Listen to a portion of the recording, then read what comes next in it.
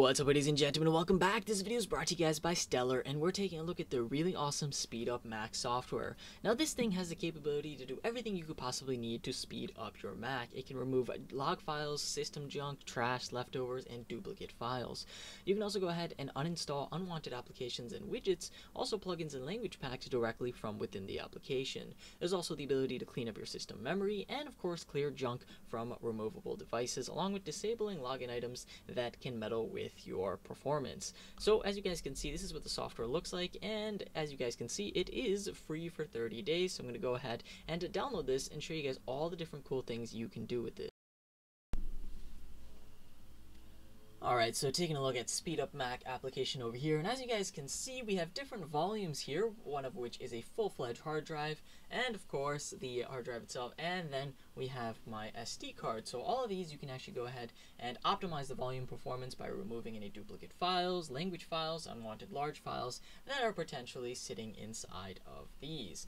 Next off, inside of memory, this is the one that will help your Mac a bit more, not necessarily drives. Basically inside of here, you can actually go and do a full-on memory cleanup. And as you guys can see, out of my 16 gigabytes of memory, we have 1.97 gigabytes available. That's not exactly great, so I'm going to go and clean that up real quick, and my fans are going, so hopefully this will make it so my fans don't have to go as crazy trying to keep this computer cool.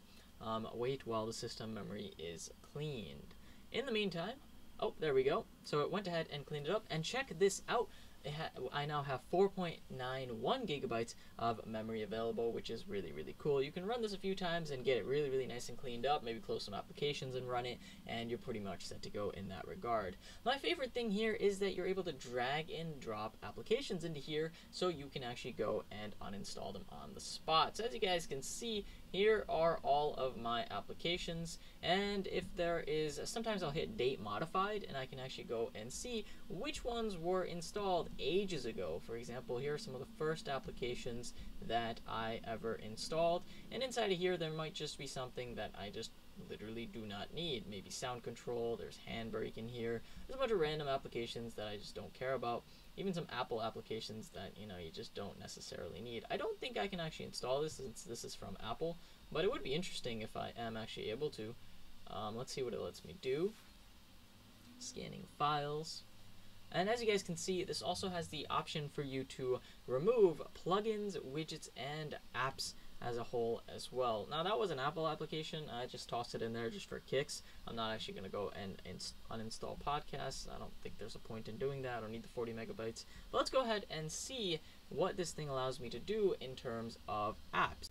So as you guys can see here, it's going to go and scan the PC and pull up all the different applications that it sees that are potentially something it can go and get rid of. And you can actually go ahead and see everything based on file size. And the coolest thing here is, it's still scanning, but the coolest thing is you could actually go and select multiple. So I can go ahead and maybe select one of these, or do I could just hit stop. Let's hit stop. Otherwise it's going to scan everything. And so once it goes and finds everything, we can actually, alright, what does this say? This action will stop the current scan. Yes, we do. Alright, and then here's the cool thing. Let's say we don't want brackets, and we don't need fast raw, and we don't need clip menu. This is actually pretty funny that it takes that long to like check. This shows how slow my Mac actually is, so hopefully this is a cool way to go and free up some space. Brackets is something I haven't used in ages, so these are things I could actually get rid of, and you just hit uninstall now, and it will bulk uninstall those applications all on its own. For time's sake, we're not actually going to go and do that. Then, of course, we also have widgets that it can go and scan. Unfortunately, I don't have any widgets on this Mac. They aren't really available in Big Sur anymore. And lastly, let's go ahead and see if we have some plugins. We do have some weird plugins in here. Nothing that's taken up too much space, so I think we're okay in that regard as well. But if you guys want to get rid of some of these, I would double check sometimes what plugins you do need. If it says Apple, don't do it. But yeah, short of that, you're pretty much good. Last but not least, we also have login items. So let's see what's jumping into my computer the second we go and log in. We have some applications, for example, my calendar, clip menu, spectacle, flight zoom. So these are all applications that I am okay with starting up. I did actually go and remove a lot of login items directly within the Mac settings themselves. That's another way to do it, but if you want to do it a lot easier and have it all in one application, this is the way to go.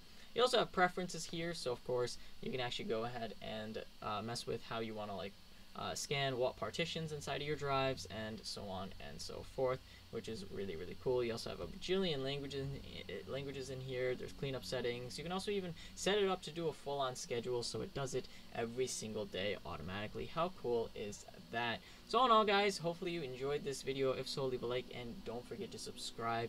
Thank you guys for watching. This is going to be me logging off.